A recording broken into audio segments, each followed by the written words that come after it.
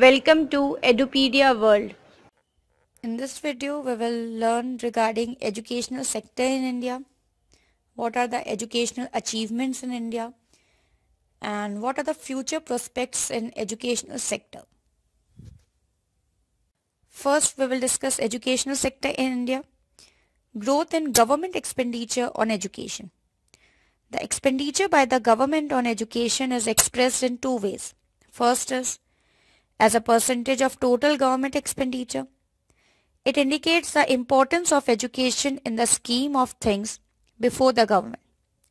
During 1952 to 2002, it increased from 7.92 to 13.17. Now we come to the second way, that is as a percentage of GDP, that is gross domestic product. It expresses the proportion of income spent on development of education in the country. During 1952 to 2002, it increased from 0.64% to 4.02%.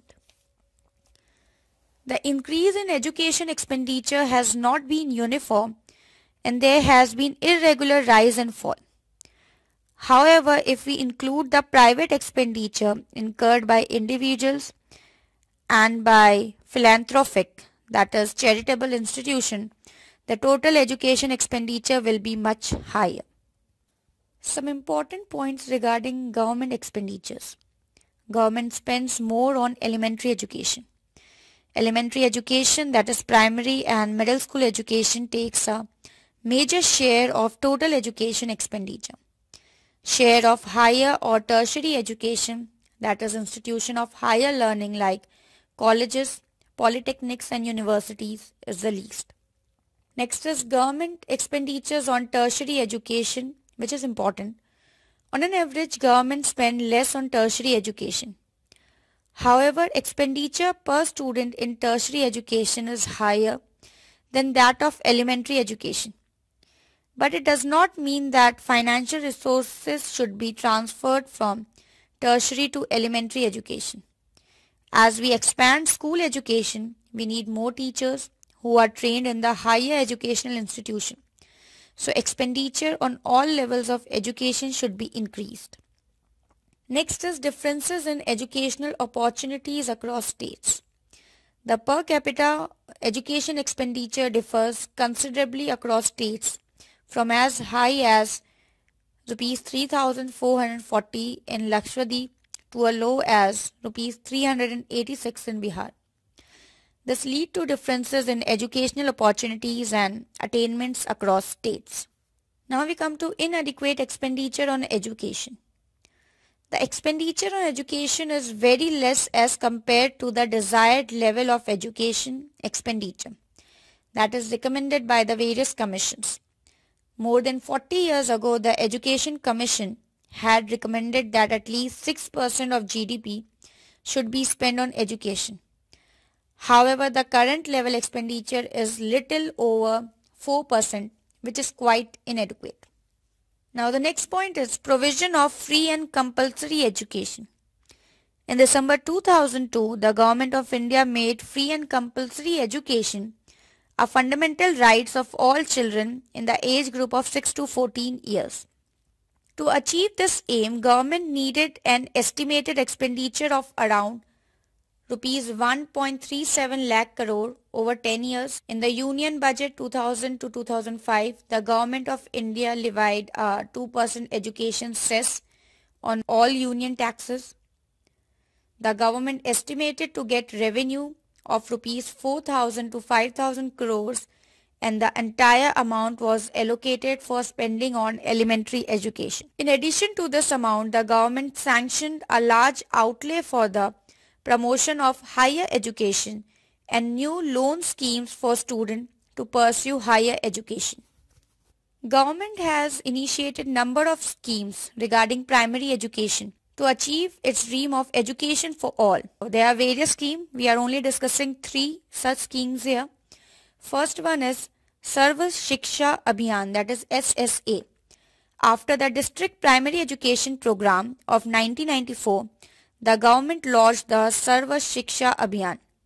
It was launched in 2001 to universalize and improve the quality of elementary education in India through community ownership of elementary education. The SSA is being implemented in partnership with states to address the needs of children in age group of 6 to 14 years.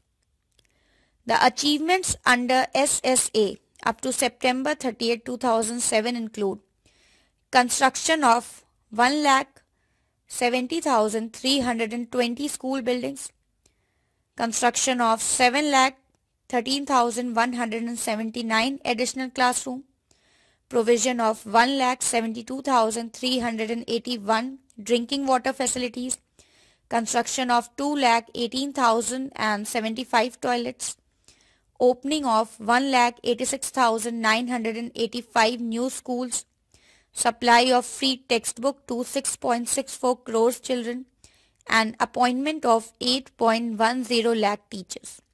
So these are all achievements under SSA. Now we come to the next scheme, that is National Program for Education of Girls at Elementary Education. The program aims to enhance education for girls by providing additional support for development of a model girl child friendly school. Under NPEJEL, 35,252 model schools have been opened in addition to supporting 25,537 early childhood care and education centers. Beside 24,387 additional classroom has been constructed and 1.85 lakh teachers have been given training on gender sensitization. Now we come to the next scheme, that is Kasturba Gandhi Balika Vidyalaya. The scheme was launched in July 2004 for setting up residential schools at upper primary level for girls belonging predominantly to the SC, ST, OBC and minority communities. The scheme ran as separate scheme for 2 years but was merged with Sarva Shiksha Abhiyan with effect from April 1, 2007. As on October 31, 2007, 1,564 KGBVs are functional and 1,09,786 girls were enrolled in them. So these are some of the primary education scheme of the government which are running. Now we come to the next topic, that is educational achievements in India. Generally, educational achievements in a country are indicated in terms of adult literacy level, primary education completion rate and youth literacy rate. As we can see in the table, first we will see adult literacy rate. It refers to the ratio of literate adults population to the total adult population in a country. In case of males, the adult literacy rate increased from 61.9% in 1990 to 68.4% in 2000. And in case of females, the literacy rate was just 37.9% in 1990, which increased to 45.4% in 2000, which is still far below the satisfaction level. Next heading is primary completion rate. It is the percentage of students completing the last year of the primary school. In case of male, the primary completion rate increased from 78% to 85% in 2000. And in case of females, the rate increased from 61% in 1990 to 69% in 2000. Now we come to the third heading, that is youth literacy rate. It is the percentage of people ages 15 to 24 who can with understanding read and write a short, simple statement on their everyday life. In case of males, there was marginal increase in youth literacy rate from 76.6% to 79.7% in 2000. And in case of females, the youth literacy rate increased from 54.2% in 1990 to 64.8% in 2000. So from these data, we can say that the educational achievement is growing both in male and female considerably in India. Now we come to the point that what are the future prospects in educational sector? Education for all still a distant dream. The literacy rates for both adults as well as youth have increased. However, the absolute number of illiterates is still as much as India's population was at time of independence. In 1950, it was noted in the directives of the Constitution that the government should provide free and compulsory education for all children up to the age of 14 years. Had we done this, we would have achieved 100% literacy by now. But it is not achieved yet. Next point is gender equity. Better than before, we can say that. The differences in literacy rates between male and female are narrowing. It indicates a positive development in gender equity. However, women education needs to be promoted to improve economic independence and social status of women. And women education makes a favorable impact on fertility rate and health care of women and children. So we cannot be satisfied about the upward movement in the literacy rates until 100% literacy rate is achieved. The next is higher education. That is a few takers only for that.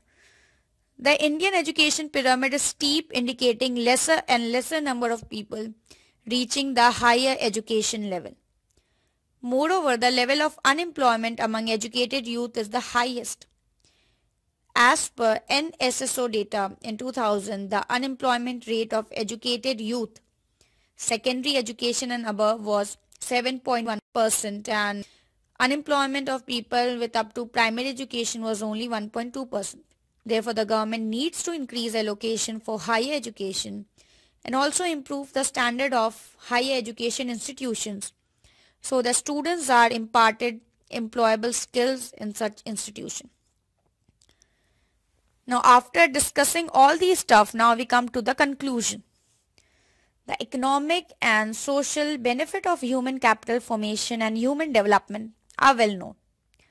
The union and state governments have been allocating substantial amount for development of education and health sectors. The spread of education and health services across different sectors of society should be ensured so as to simultaneously attain economic growth and equity.